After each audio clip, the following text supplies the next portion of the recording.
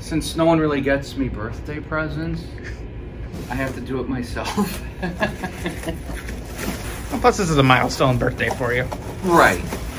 You deserve a little extra. And next year will be another milestone.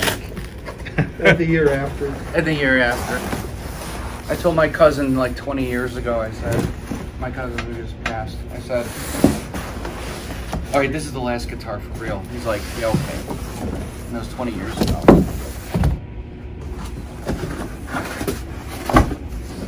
How many guitars is enough guitars? The answer is there's never enough. Or but just not one more? Not every guitar also sounds the same, too. Right.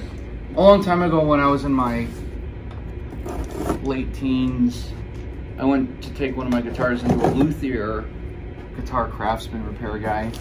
And I said, seriously, why do you need more than one guitar? And he just laughed, and he was an older guy, really cool. He just said, you'll find out. Ooh, that is green. So this is a Jackson DK2 Pro Mod in slime green. I just saw the color and I just liked it. Because usually all my guitars are black.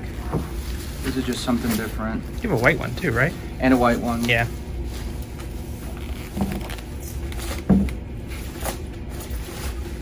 Oh, that's really nice. The neck is really nice.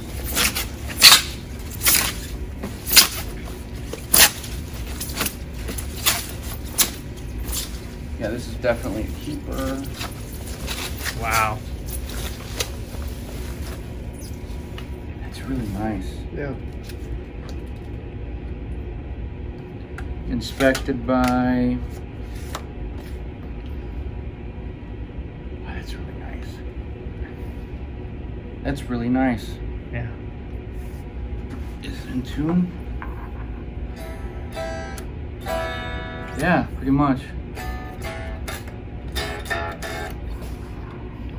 I love that color. What do you guys think? It's beautiful. That's really cool. That's really, I mean, you won't be missed, you know. That is really sharp looking.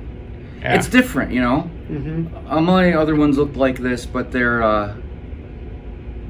black. It's not distracting. Like No, you know, exactly. sometimes the too bright is distracting, but This is much better than I thought it was going to be. So it's got a maple neck, and it's got an ebony fretboard, ebony wood, which I love.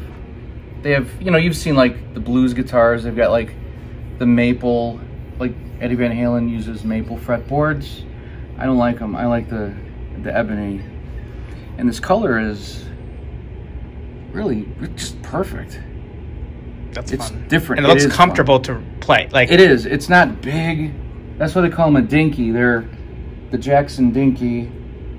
Randy Rhoads from Ozzy Osbourne, before he died in 1982, he played Jacksons. And I love the I started playing Jacksons when I was a kid.